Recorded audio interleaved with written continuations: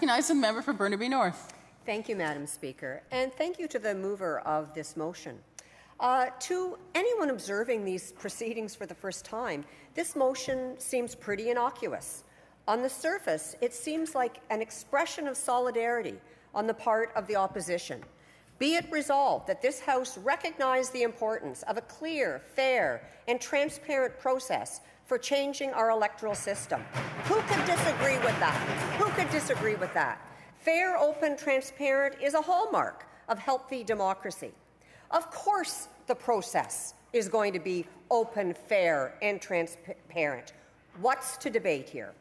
Well, I've been an MLA for about a year now.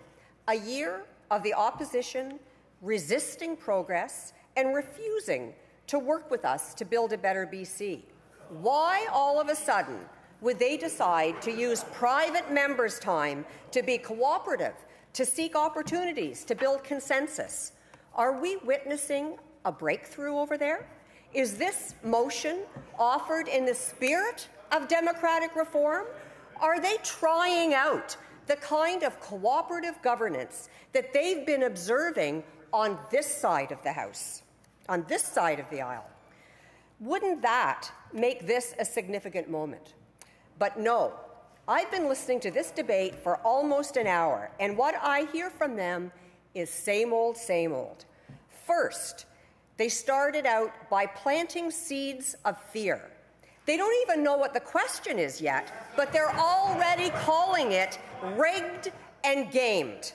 And then they proceeded to lecture us about what clear, fair, and transparent means.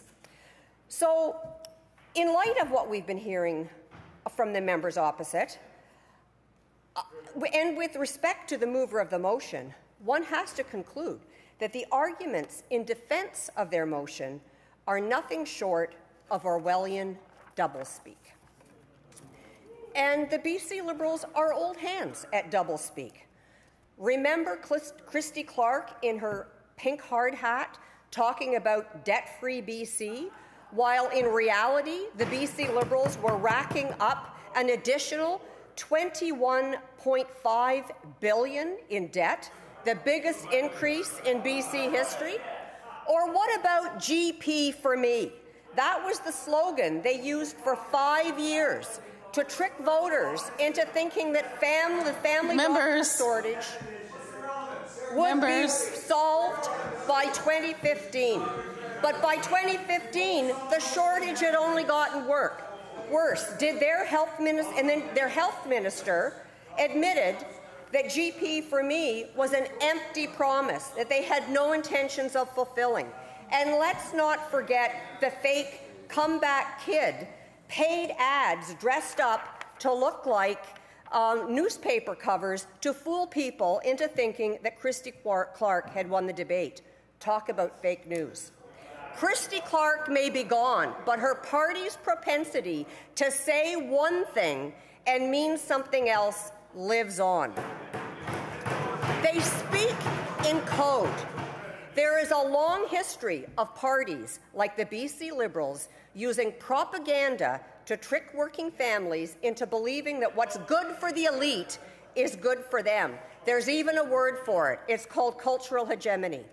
And I'm reminded today that this motion is classic in the theory of Edward Bernays, the pioneer in public relations and propaganda, the self-proclaimed father of spin. Members, and I know they don't want to hear this. Through the chair. He was famous in 1929 for an ad campaign designed to get women to smoke by branding cigarettes torches of freedom.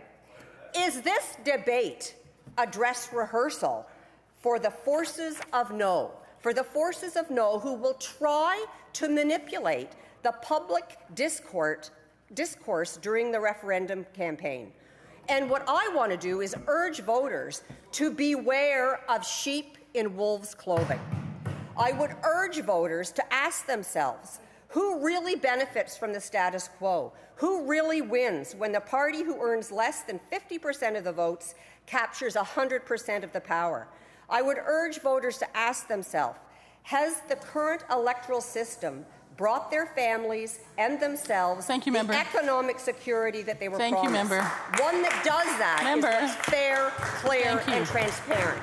Thank you.